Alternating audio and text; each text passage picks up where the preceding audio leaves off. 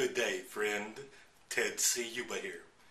And I'm here to introduce to you the audio version of the new Think and Grow Rich. It's the book.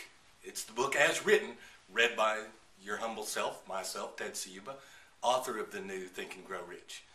As you may know, the new Think and Grow Rich was built squarely upon the original public domain work, Think and Grow Rich by Napoleon Hill.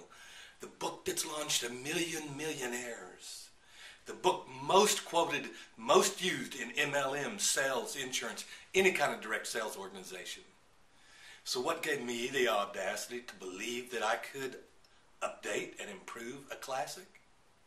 Well, it's very simple, really. I was teaching it. I was trying to teach it internationally. And if you take an objective look at it, it is an antiquated read. It is full of stories that nobody outside of America knows. Of course, we all know inside of America, Henry Ford and Edison and Carnegie, but outside, they don't know that. And it reads racist, sexist, nationalist. None of that's true. But what it is, it's a reflection of, well, let me ask you, science. Has there been any dramatic progress in any field of science over the last 70 years? Medicine? Ocular therapies? In the automobile? Flight? Can the science of personal development be any different? No. No. You see, it needed to be updated to have modern language to be understandable by young people who need it most. It needed to have international examples, international stories, quotes from men, women, other cultures, other nationalities. It needed all that. It got it.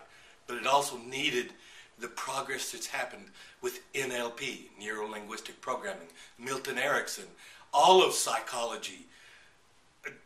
It just needed to be updated. Quantum physics, dominantly. Now we can talk in the language of science. What were Napoleon Hill to have written it so clearly would have had to use the language of mysticism for it.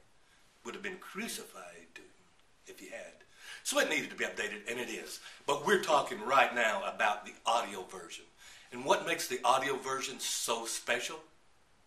Real simple. Learning styles. You see, it can be very difficult to read a book and to get meaning out of a book. In fact, how many of you are like me? At least once in your life, maybe dozens and dozens of times, depends on how much reading you do, you've read a sentence, a paragraph, or an entire page and just realized, bung, it's blank. You had to go back and get it. Work. It's work. Reading doesn't resonate with 35% of the people. They can't really do it. And the people who have a challenge with the language, as in English is their second language, it's really difficult. Ask me, I know, because in Spanish, I'll talk all day long. But don't ask me to read or write. That's a chore. So reading is just a tough act. It's just squiggles on a page is all it is. But if you're involved in a conversation, you intuitively, instinctively know it's in our genes to communicate through the spoken word for hundreds of thousands of years. And we go back further than that. We go back into millions of years, maybe not as human beings, but from what our progenitors came from. If we came from apes and chimpanzees, they are communicating too. So this is natural. It makes it easy. It makes it an experience rather than a struggle of joy.